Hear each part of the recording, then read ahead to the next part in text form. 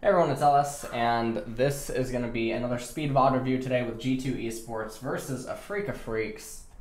So we're just going to jump right in. Heimerdinger being banned away by Afreeca, so it does not look like they've actually devised a counter to the Heimerdinger.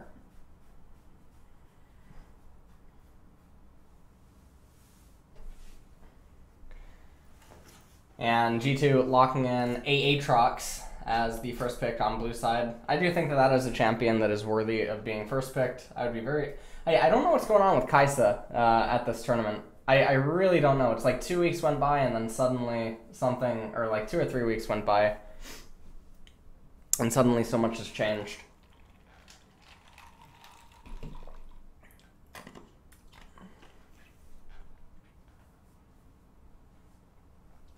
Alright.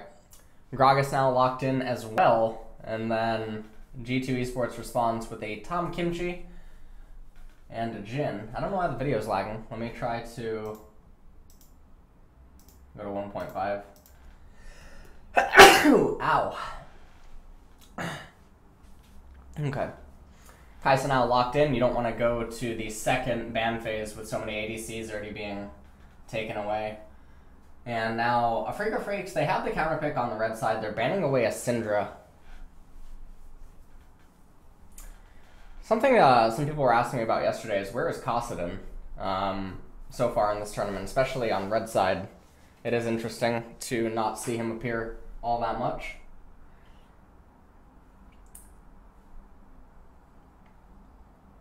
LeBlanc being banned away by G2 Esports. And now Lissandra banned away as well by Afreeca Freaks. And then Aurelia by G2 Esports as well. It's very interesting watching the world's picks and bans so far. Because it doesn't... It seems like people's plans going into the best of ones are very... not random. It's you can definitely feel that it's a best of one. So the Ryze is picked, and G2 is hovering Cassiopeia, traditionally one of the best answers against Ryze.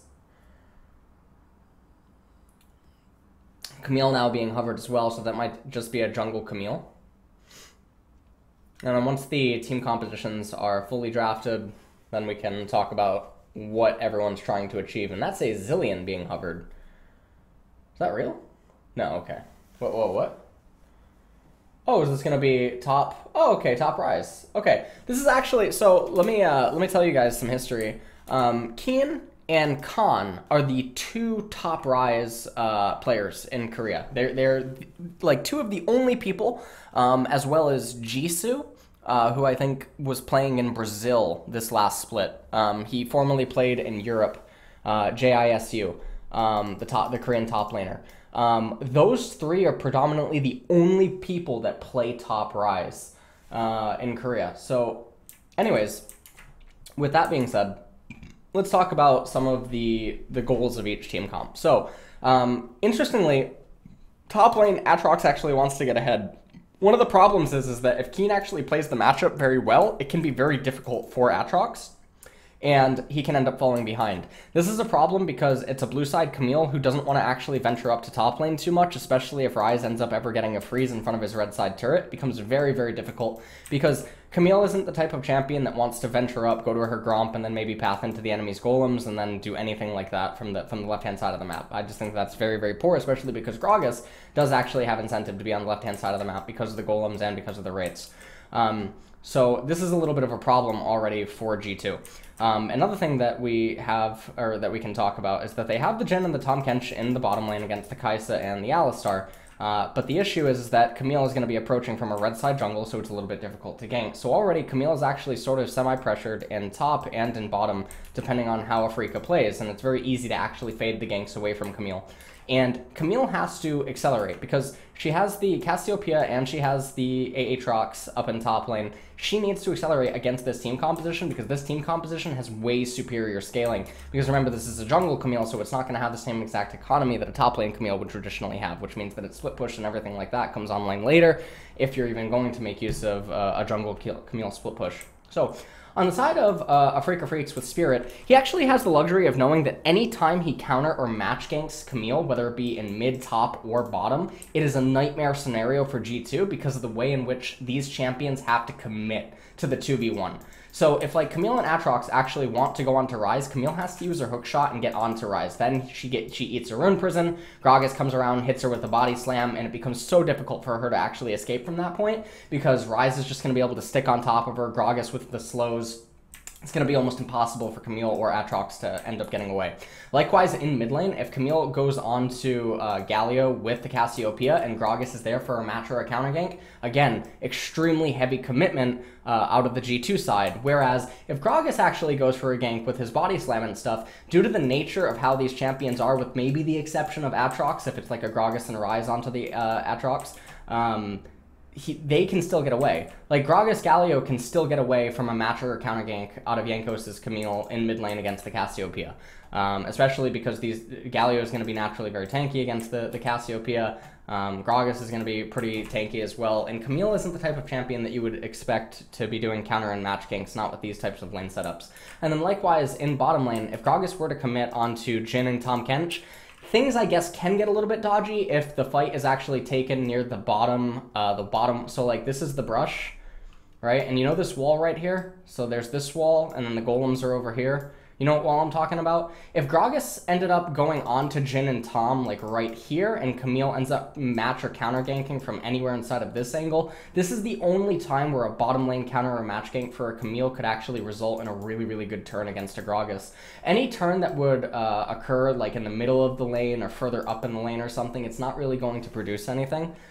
Because, again, the champion kits and their reliance on terrain and how wide open it is, it's just not very good. So Afreeca has a lot of wiggle room, they have superior scaling, and they have just such a good team composition. Like, their one-item spikes are really, really, really scary and problematic for the G2 team composition. G2's team comp wants to fight at one item and two items, but the problem is that even though Ryze, it takes a little bit longer for him to come online, the Gragas and the Galio and the Alistar just make it so difficult for this team comp to actually do anything to the Kai'Sa, and Ryze and Kai'Sa are both able to play front to back very easy against this team.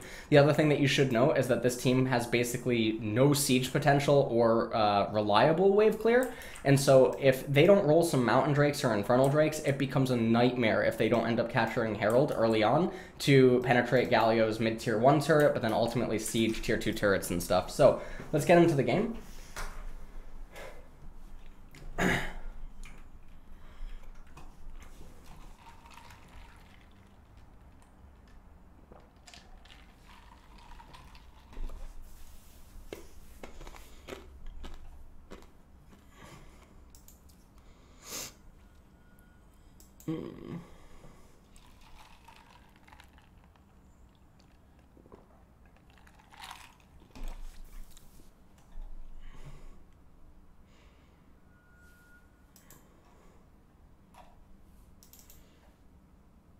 I'm chewing ice.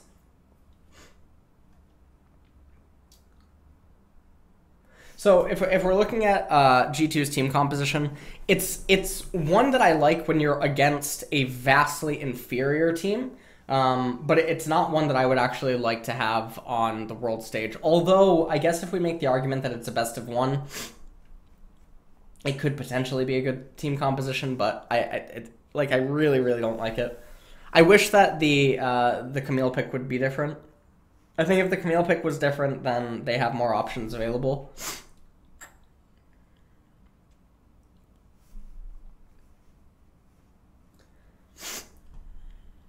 You can try to make it 2 times speed.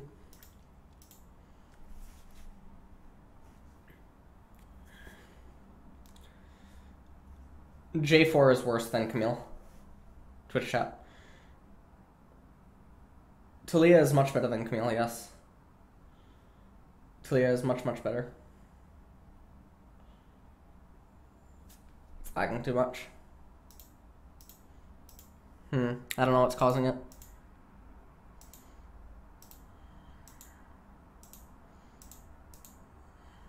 Okay. So already some early aggression coming out. This is actually pretty even for both parties, though. Tushin's still in bottom lane. Yarnan might not be expecting that. Playing around it regardless.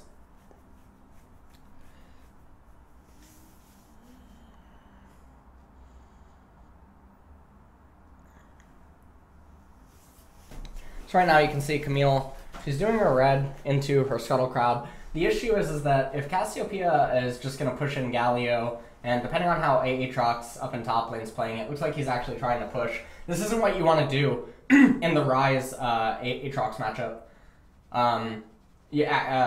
Keen is actually winning the matchup quite hard right now. This is really, really bad. You can see that he's not going to be able to get any assistance from Jankos, and I really like what Gragas is doing. Gragas is just acknowledging, like, hey, I don't have to be anywhere, I don't have to gank anything, I'm just going to full clear. And they don't actually end up spotting Gragas, but Afreeca knows where the enemy bottom lane just was, and now the pings are going down onto Camille. And so even though Gragas has to go up to his golems, look at the timing on all of this. Wonder's teleporting back into the lane, and this might actually demand that Jankos comes up to top lane, because Keen is going to recall here soon. So Gragas is going to finish the golems, Keen's most likely going to recall, and as long as Keen can actually hold the lane in that state, this is a very, very dangerous moment for Wonder, where he could definitely die to oh yeah, this is a nightmare situation. Oh, the lane state's so bad. Wonder's coming in, he's going to get a ward, he needs one against the Gragas. Gragas looks like he's actually content to just go to the golem, or the Wraiths. They are coming up in about 20 seconds, so... But instead he actually comes down, he scryers, and he's looking to make something happen, but definitely G2 just saw all of that. Wraiths are about to come up in about 5. Yep, they're there right now. So he's just going to eat those. And remember, Gragas has the rubber banded camps that he can just go to. And you can see that Jankos is trying to make stuff happen, or he's just trying to get some intel or something, but it's very, very problematic for him to be on the Camille right now. And this is why a more flexible jungler that isn't reliant on accelerating, isn't reliant on getting gold in order to be relevant, would have just been a better pick. And look at Keen, still hasn't even actually used his teleport. He's able to just hold this lane right in front of the turret, and this is what we talked about in the pick ban. Jankos is only down a camp. And Perks is creating a pretty decent CS lead, at least in mid lane. And Hjarnan has a CS lead down there in bottom against the Kaisa, so it's all okay. And Jankos right on top of that Scuttle Crab right away.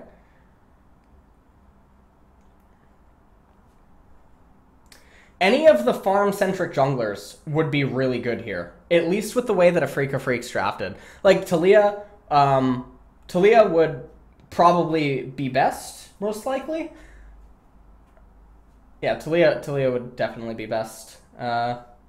Any of the farm-centric junglers would be acceptable in this spot.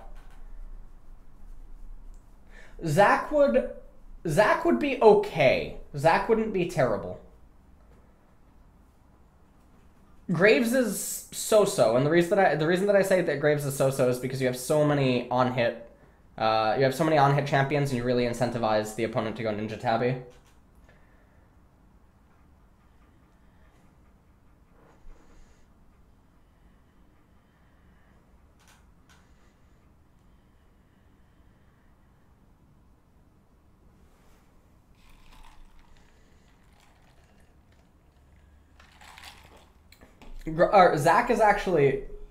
Zac is genuinely okay here.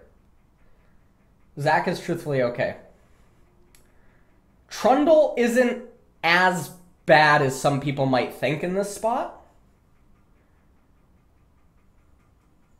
Nidalee is actually okay. Nidalee is okay in this spot. Some people are going to be like, well, Nidalee is more volatile than Camille, but if she works, she does what Camille is trying to do, but better, because she offers up the poke and the flexibility, but then she can also blitz around the map quicker than Camille.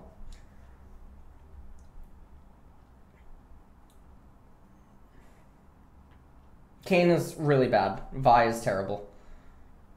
Okay. So this is the first sign of something happening. So let's just take a look at how this all unfolds. You You can see Jankos is just basically running around. He's not able to really accomplish too much, even though he's establishing map pressure and everything.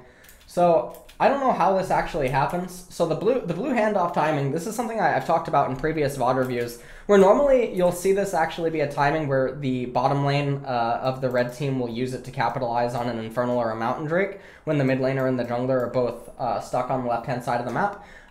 Especially if the timing for your blue is up as well. But in this case, they actually have a Galio ultimate, and everyone is already in position. And you can see that G2 is just not respecting this at all.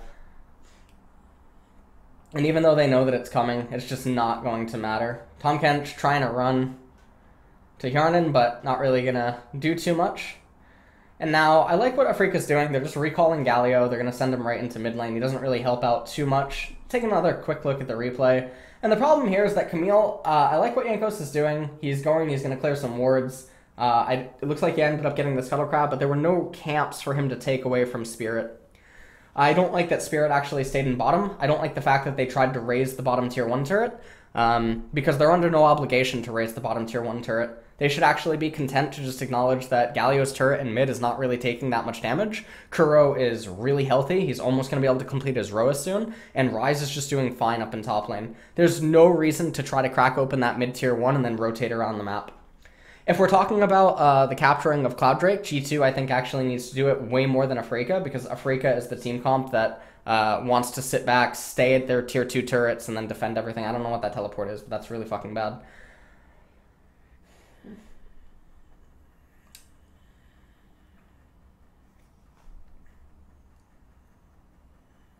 That was really, really bad teleport. So they lose bottom tier 1 turret, but it's not the end of the world, because Afreeca's champions are more gold efficient the longer that the game goes on, and even if G2 accelerates a little fast, it's not enough. They have to accelerate really fast, not just a little fast. So Keen almost actually has his teleport available. He's recalling right now. And you can see that G2 is actually making a decision to try to stay in that bottom lane. And what this ends up meaning is that Afreeca would be stuck inside of a long lane. And I think G2 is going to push out the lane, and I think that that's a very poor decision. And the reason that I think that it's a poor decision is because if you stockpile the wave and make it a lot bigger and then crash it, you can rotate the Jhin into mid lane and then have him in close proximity to the Herald. Obviously, you can maybe potentially launch an attack on Galio, force him to back up, draw Spirit, and draw Tushin into mid lane. Like if this minion wave was delayed and a little bit bigger, it locks Kai'Sa up for longer.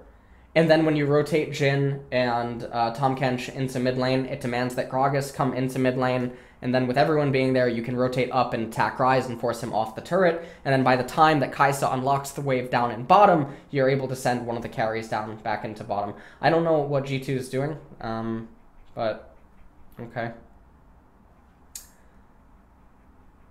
They're going to end up getting a kill onto Spirit. And this is a semi-heavy investment, so let's talk about this. All right. So the only thing that they actually win out here if they win this team fight is they get a Cloud Drake. You can see that the teleport is coming in, the flash on Jhin. They end up killing Spirit, and it looks like they're maybe going to be able to get Tushin, but then he just headbutts away, so it doesn't really matter. And now you look at the aftermath of it all, and all that's going to happen is they're going to get a Cloud Drake, and they commit a little bit heavy in order to doing this. Wonder's now in bottom lane. Ryze is going to go up to top. He's going to get he's going to get 2 waves of CS. Then eventually the wave will be caught by someone on G2. But it's not enough of a worthwhile victory. Yes, they end up getting a kill onto someone from Afreeca, but you have to factor in that now this likely means that another team fight won't break out for another couple of minutes, which is not what G2 wants.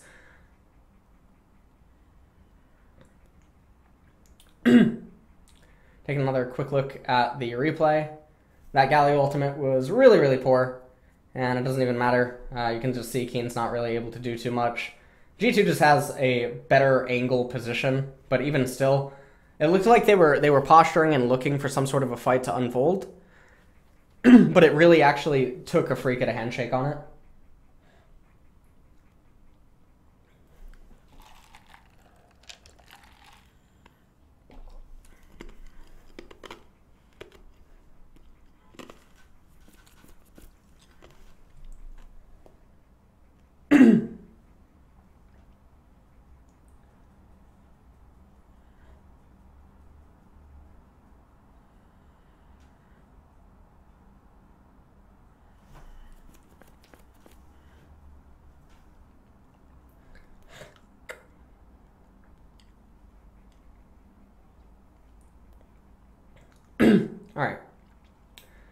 So right now, G2 a little bit under a 1k gold lead, which is not what they should be having at 15 minutes. They need more of a sizable advantage. Very important for them to get Herald. Herald is so crucial at taking away Galio's mid-tier 1 turret, and it's something that they really need to have happen. If anyone remembers the... Oh, that fucking sucks. Holy shit. If anyone remembers the game that G2 played against Flash Wolves or whatever, you know, the 0-0-1, you guys remember how difficult it was for their team composition to actually raise the mid-tier 1 turret, and this team comp is very similar in that regard. It is so difficult to take down that tier 1 turret, and losing the Herald there is just one of the worst things that G2 could ever have happen. If they get the Herald, and they're able to just bring it mid and raise the mid-tier 1 turret, the trades on kills doesn't really matter because they open up one of the most important objectives for Afreeca to hold. And you can just see, if they had Herald right here, this turret would be going down every day of the week. They would be able to get that turret, fall back to their jungle, eat their Wraith camps, eat their golem, reset, send someone bottom, farm some waves, and then eventually allocate all their carries and stuff up to the top lane and raise the tier 1 turret. And then at that point, they would be up 2 turrets. They would have traded out in kills. They would have had the gold from the Rift Herald and whatnot. Also don't like the fact that Camille's actually itemizing semi-defensively. Like, yes, Hexdrink... Like, so...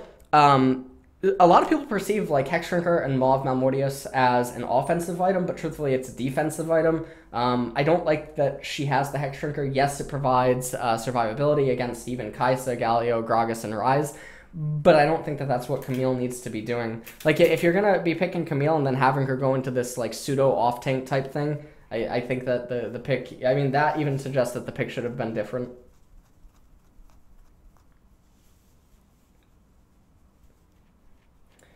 Yeah, if it's really, really sad missing the smite. That's a really, really brutal smite to miss. Super, super clutch for Afreeca.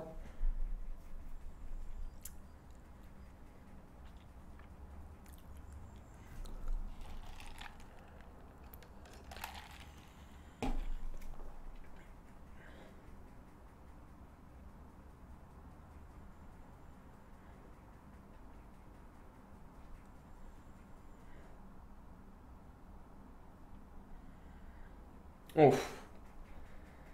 And now, right now, like, G2 is a team comp that does not want to be on the defensive. If they're on the defensive, something is seriously wrong. Because their team composition is already intending to dive and run into the opponents. But if they're having to do it from a defensive position, like initially...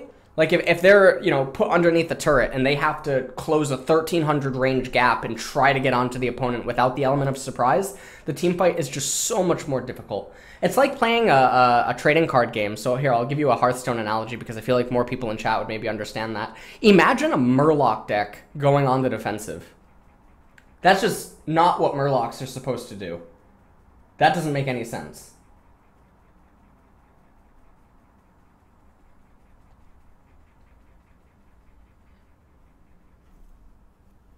Imagine mono red going into block mode. There, I gave you a magic one too.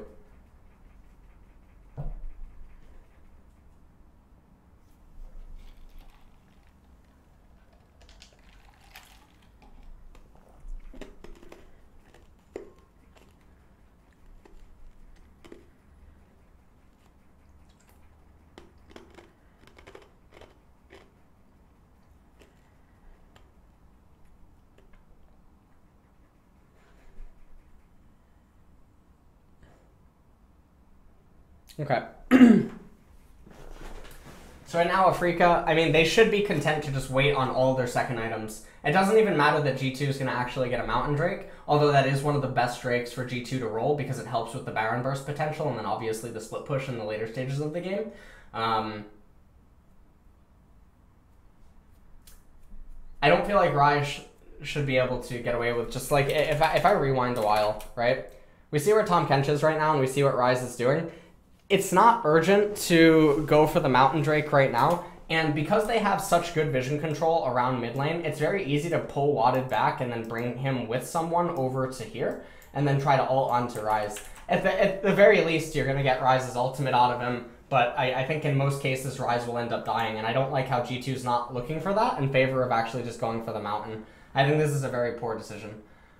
Like, it's good, it helps with Barons and whatnot, but it should be very easy to just kill Ryze, get your blue and everything. And even if Afreeca ends up getting the Mountain Drake, like, you can't stall it, you can't do anything against it. It doesn't mean that much for Afreeca to have the Mountain, because their intention is not to do anything with the Mountain.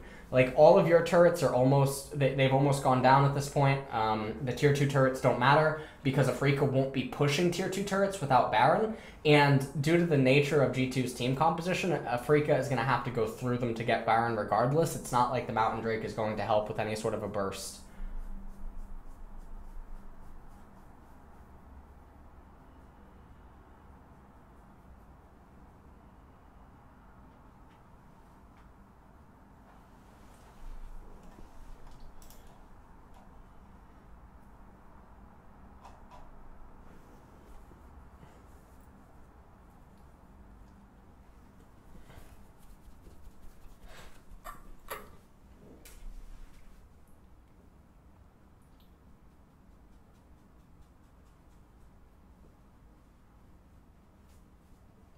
Look at that mid tier 1. It's such a thorn in G2's side. They still can't get it yet. This is so problematic. It provides so much important vision for Afreeca. They're going to be able to eventually get it here. Although the items are almost all completed on the side of Afreeca. They're going to concede the mid tier 1 here. It just stalls them. You can see they're going to be later to getting their jungle camps and stuff. Wonder's now finally going to go into bottom. He's going to be met by Keen.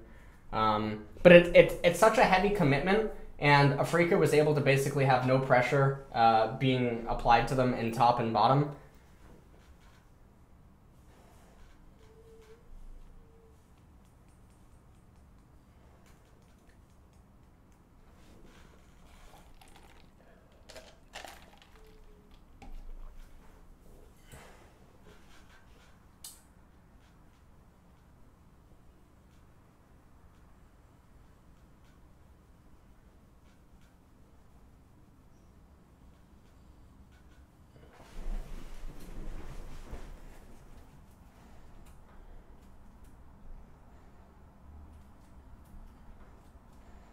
And so right now, I mean, if you're Afreeca, you don't want to be pushing up past your tier 1 turrets. Like, where Galio is right now is fine, like right here, right?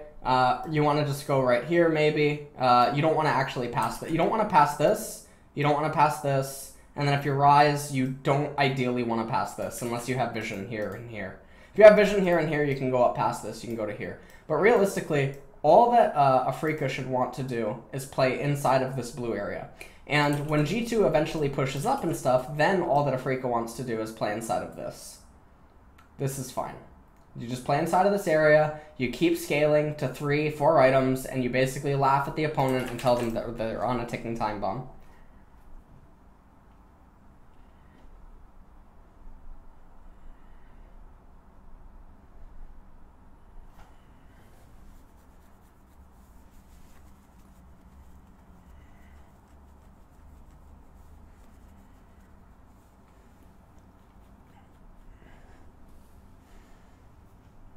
Afreeca is not super far ahead right here, but Afreeca is ahead, yes. It takes such oh, hold on. Okay.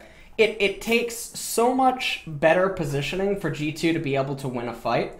And any time that their team comp would try to engage inside of nooks and crannies like the red side jungle, it's going to be too difficult because of how spread up they can be and how good Afreeca is if they form a phalanx during the fight. And Ryze and Kai'Sa just have such an easy time playing front to back against the Camille and against the Aatrox. And Jin's damage is almost negligible against the front line of Afreeca.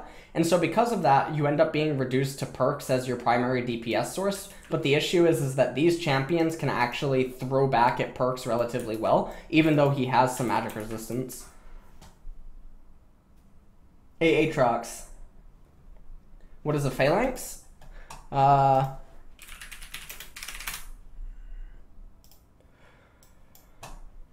That's a phalanx.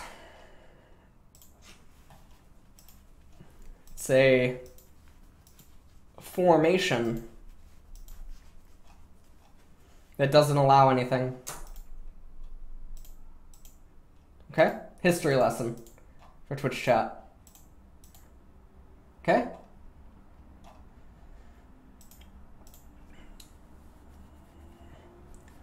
So all they have to do is hold a phalanx.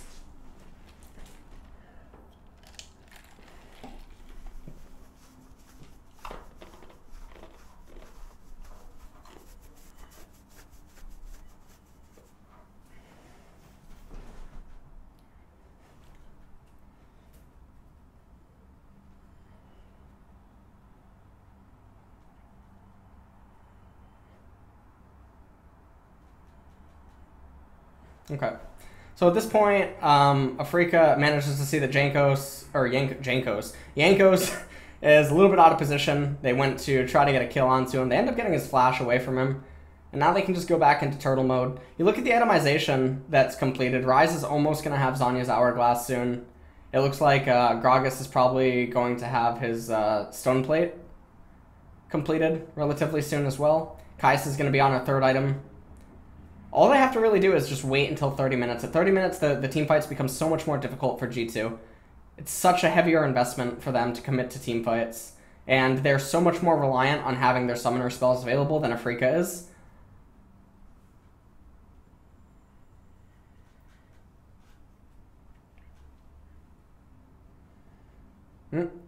Wonder ends up getting knocked away by Tushen. And you can see that G2 is actually desperate. They're going for a Baron burst. They end up getting the Baron, but from this angle, I don't think... Yeah, they can't win a fight. There's no way they can win a fight from this angle. Kramer in the back line. And now, yeah, this is going to be a nightmare. Yeah. There's no way. All right, so let's talk about why this just went bad. All right, so they're going for a Baron burst, and we talked about how their team needs to go in. And when you look at this team, what's one thing that you notice? Cooldown, cooldown-centric champion, cooldown-centric champion, right? Semi-cooldown-centric champion, semi-cooldown-centric champion, okay? Needs to apply auto attacks, but can't apply auto attacks when needing to defend these champions from a barrage or an assault. So his passive and his Q and his autos are virtually useless. So inside of this Baron pit, Afreeca is able to actually get such an advantage because of G2's concave and how their concave isn't advantageous to them due to all currently being on temporary cooldowns. Just look at Camille. Look at her, like it's so painful to just be on cooldowns, and everyone's on cooldown. And then you can just see Tushen's able to get this massive knockup, and everyone on G2 is on the retreat because they're so reliant on combos in order to make things happen. And this isn't the type of formation that G2 wants. They want Camille engaging with hookshot. They want Camille threatening backline and forcing the Afreeca front line to peel for Kramer and Keen to play front to back, and allow Perks and Yarnan to just keep advancing forward, almost like a riot squad or something, as they try to keep, you know, hitting the members of Afreeca. But they're not able to do that because they're on the back foot, and so it's sort of like a run for the hills, but it just doesn't matter. There's no universe that G2 can win a fight like this. And very similarly, if, let's say, Afreeca was posturing with them and G2 was here and then Afreeca was here, this sort of runway fight that they would fight, or that they would end up taking a fight in, is really, really bad for them as well, because it's such an easy trajectory for Afreeca to handle all the combos and everything, and then again play front to back. So even if Jhin and Cassiopeia keep trying to advance up here, the straightforward, narrow direction that Wonder and Jankos would have to take to advance onto Afreeca's team comp is way too beneficial for a Kai'Sa or a Ryze. And things like this get even worse inside of the nooks and cranny of this red side jungle right over here.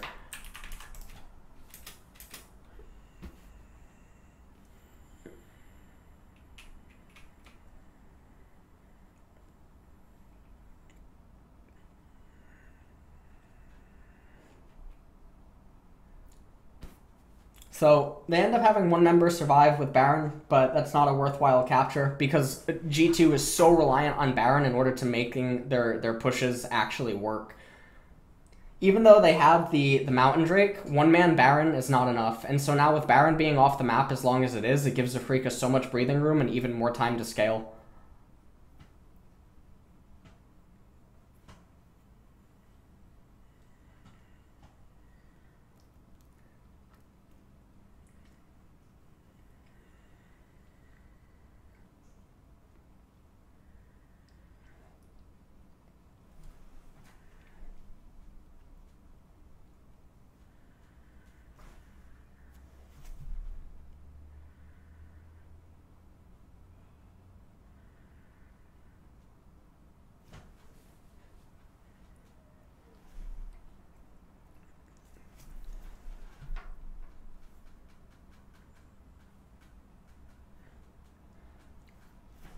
G2 going to be able to raise this mid tier 2 turret. That should be pretty easy.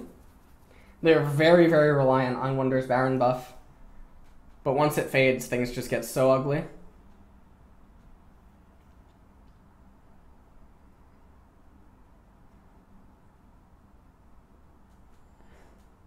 I like how confident, though, G2 is playing with some of their decisions. I think that it's genuinely quite refreshing to see. They're continuously, at least in some games, playing up to a higher standard than I genuinely expected.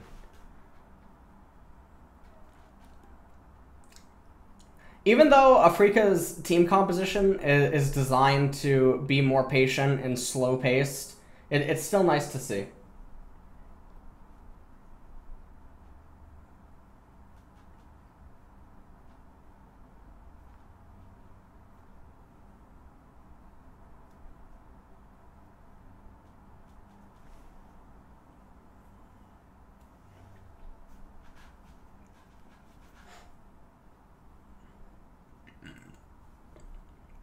G2 is behind right now, but it's not unwinnable.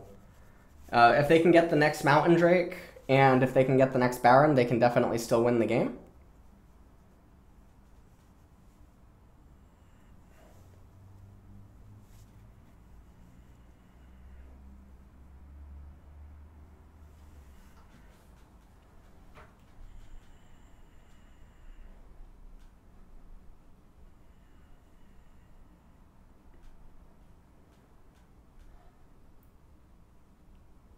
Losing the top inhibitor turret at that point doesn't really matter. It's a small bit of gold, but because the turret was on its last leg anyway, it's something that G2 would be guaranteed to get in the event that they would secure Baron. Even if G2 could hypothetically get that inhibitor, it does not change the current state of the game at all. Because Afreeca is still just going to have the same exact lane assignments that they would have even if the inhibitor was down, and so it doesn't actually change the outcome. Because regardless, the same teamfight will unfold with or without Baron, and if the inhibitor was up or down, it changes absolutely nothing. All that matters is, does G2 get Baron? Because if they get Baron, and they get it at like 36, 37 minutes, it's already too difficult for Afreeca to handle, given what that turret's HP was. So it results in basically the same thing.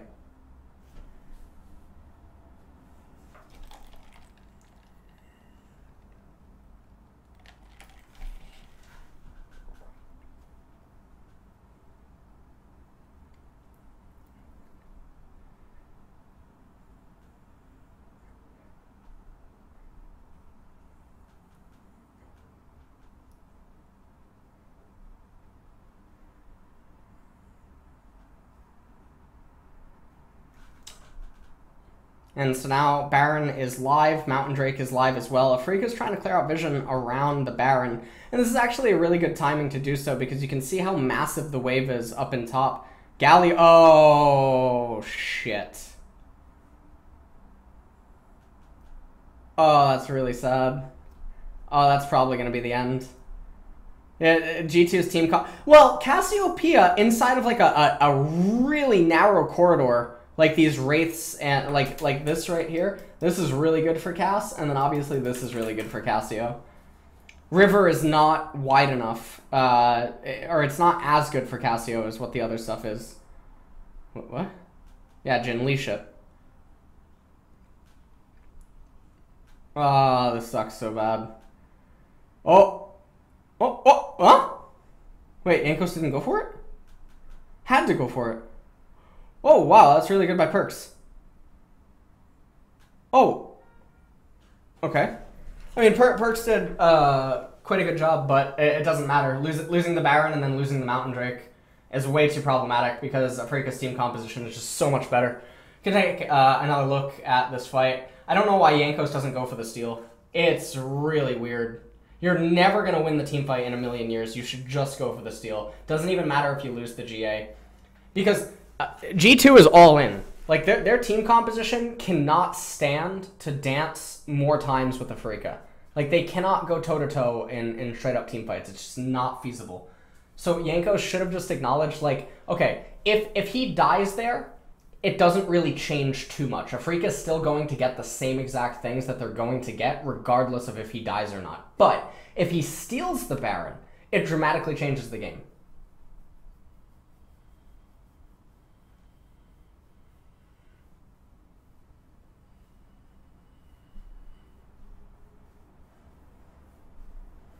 Yeah, but it's on him as a professional player to calculate the speed at which Baron is going down when he saw temporary vision from Jinzar.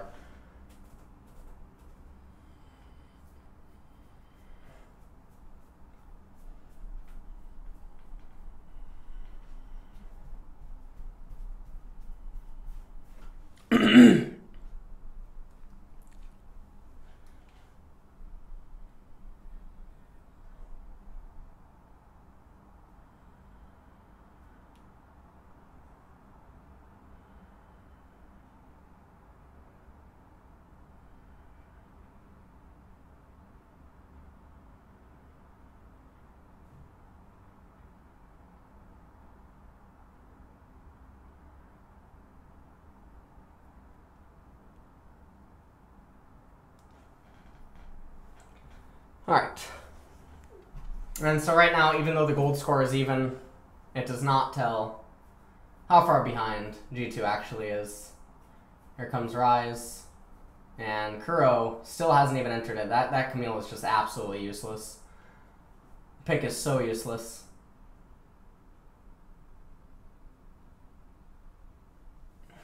Okay. This game is definitely going to be over now, I assume. Afreeca is just going to run out mid lane. If G2 had gotten Herald, I can't say that they would have won, because again, the team comp is very, very strong for Afreeca. Well, Herald was really, really big, though. Herald is so big. It's really, really sad. Like, where is Herald? I don't know where it is. Right. I'm gonna try to rewind. No, it's not here. What? No, that's... wait, what? Oh, it hadn't even spawned yet. Jesus Christ.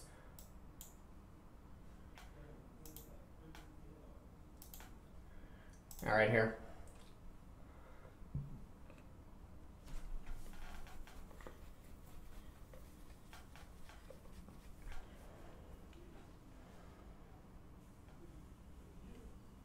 Ah, this is so sad.